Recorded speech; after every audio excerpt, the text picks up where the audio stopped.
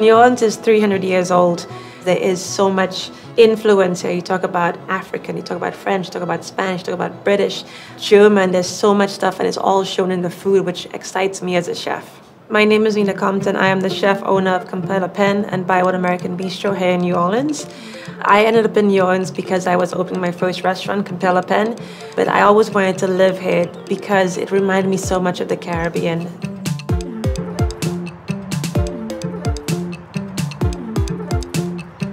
So when I source ingredients, I try to look for the best. And that's not just about the ingredient itself, it's about the person as well, because I believe in creating that rapport where it's the excitement about food.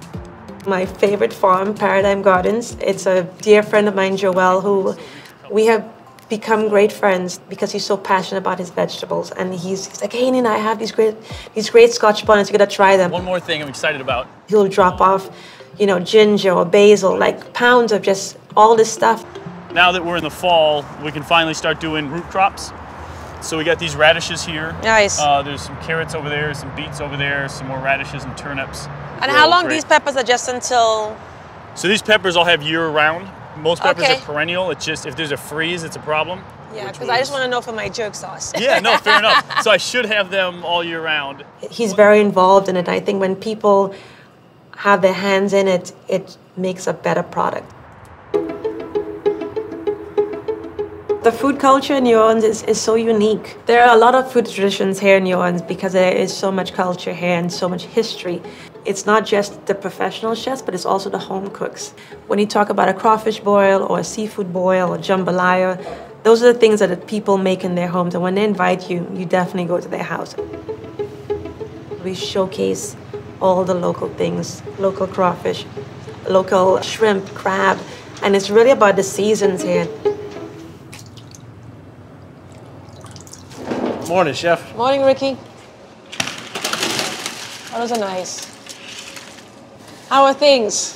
Very good. I have known Ricky for over 5 years now, and we've become such good friends. And, you know, when the pandemic hit, he says, Chef, if you need some shrimp for your house, I'll come by, I'll make a house delivery. And he did, you know, so when you have somebody that's just so fun, so charismatic about not just their product, but also their relationship with people, I think is very special. Yeah, so I'm going to marinate these in rosemary and the Scotch bonnets. The Scotch bonnets I got from Joel at Paradigm Gardens. Nice. So I'm going to marinate it for like 2 hours, throw them on the grill, and then I'm going to cook this baby up. Might have to make an appearance tonight. You should come by. Make a little appearance tonight. You know where to find me. Right, absolutely. Yeah. All right, Chef. Ricky, thank you. You're welcome. So we're actually in my restaurant, Bywater American Bistro, and I live in the area. I live in Bywater, and what we're cooking here is just simple, approachable food, and that's the whole premise of it, a neighborhood restaurant where people can come 3-4 times a week, you know, sit at the bar, have a glass of wine, talk to their favorite bartender, and have a meal, and just feel so satisfied. When the pandemic hit, I kind of was forced to slow down a little bit and really rethink everything. But when I stepped back and I looked at everything, I said, you know what? If we're going to reopen the restaurants, I want to make sure I'm doing the right things that are safe for my guests, safe for my staff. But people want comfort. So I'm just going to cut this strip loin to about 1 pound portions. And you can see the beautiful marbling here of this beef. And then heavily season my steaks. The way I approach beef is simplicity. So something as simple as rosemary and garlic, a little bit of olive oil, and I'm good to go. Something like West Home, that they take so much time in raising these cattle to be so supreme. Why not showcase that? Just cook it simply. The beauty of West Home beef is the way that they start the product. They're grass-fed for 2 years, they're traceable, and they actually own the genetics to the cattle. Wagyu beef, as we know, is the premium beef. West Home Wagyu, it's the next level up. It has a sweet, nutty butteriness that no other Wagyu has.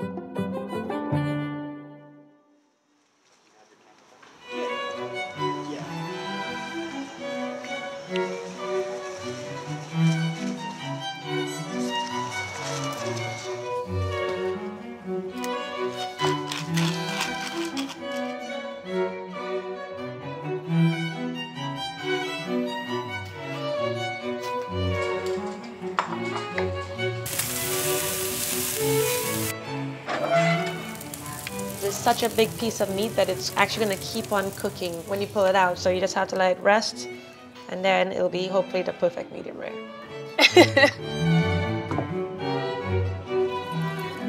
Cheers.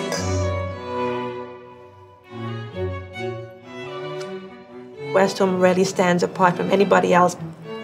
It's almost like a fine wine.